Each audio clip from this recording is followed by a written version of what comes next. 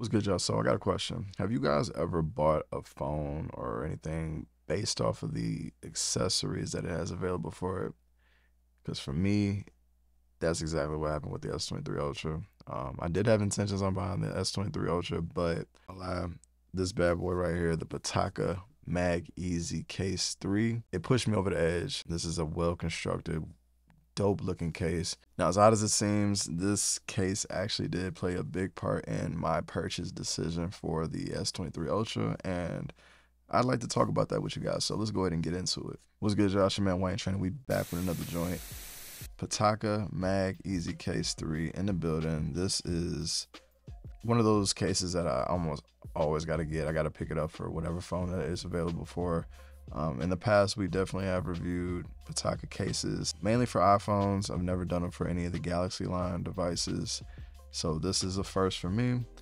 This one actually does support MagSafe, so we'll talk about that in a little bit. But before we get into that though, man, like I said, just give you a couple reasons. For me, this case in particular for the S23 Ultra was a must because honestly, there's not, a whole lot of cases that I want for my S23 Ultra that they got to be of this style, this thin carbon fiber style, thin style specifically because the phone is already big enough. I don't need to add any more thickness to the phone, and this case does exactly what I needed to do. Prevent scratches, major drops are probably still gonna, harm my phone, but I'm pretty good. I'm pretty good at not dropping my phone when it comes to stuff like that, but this will do just fine for me. Now, obviously, a case like this is not for everybody. Some people got a case of the drops. They're always dropping their phones and breaking screens and everything. So there are definitely better cases than this as far as protection goes. But for aesthetic purposes, for me, which is what I'm usually all about, this one does the job. For me, that's why this case is just so dope, is how precise every cutout is. Like, you've seen like some of those Samsung cases like on Amazon where they just got the entire, like this whole section is just a big hole, like real lazy with it. Like, I appreciate the fact that Pitaka just went the extra mile, cut each hole individually just to make it that more aesthetically pleasing. Thank you, Pitaka, for doing that. Not only that, they said, look, let me give you this little protection right here around the cameras that are a little bit bigger, a nice little raise right there. So now you can lay your phone face down on the cameras themselves. So, man, this thing, look, there's no protection, no size, none of that stuff. Everything's wide open when it comes to the buttons. Even on the bottom, the USB-C port has a nice little opening right there, so you can't miss that. Got our cutout for the S Pen, works real nicely. Speaker as well, and mic, they're all down there. Got a nice little mic cut up at the top, pretty accurate. Man, everything's good. Like, there's nothing really to worry about with this thing. Fits perfectly. Snap it on.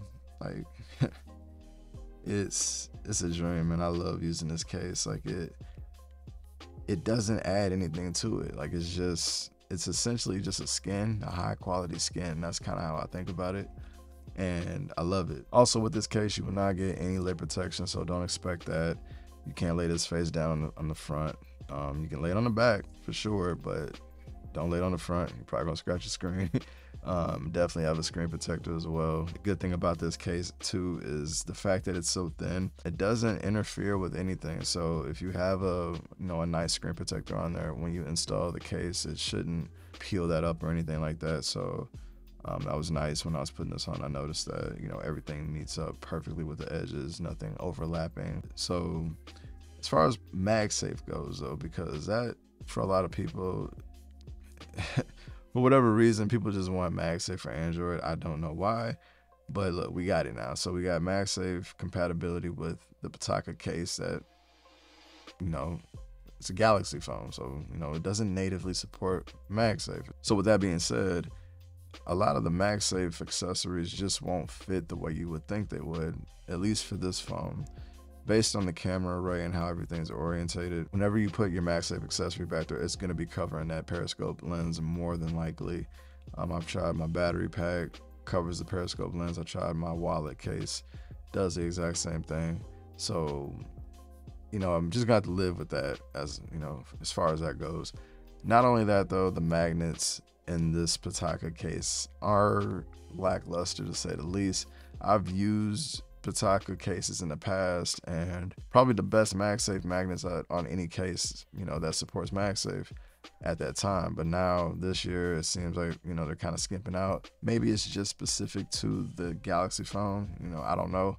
But I haven't used it for an iPhone this year. This is the first Pitaka product that I bought. So just FYI, MagSafe is not an Android feature. All right, so if you know your MagSafe features or your accessories don't work well, whatever you got for, maybe you had an iPhone, or maybe you are going to buy MagSafe accessories for this phone, just know it's going to cover that periscope lens, and just know that the magnets aren't going to be as strong, and just know that it's not an Android feature.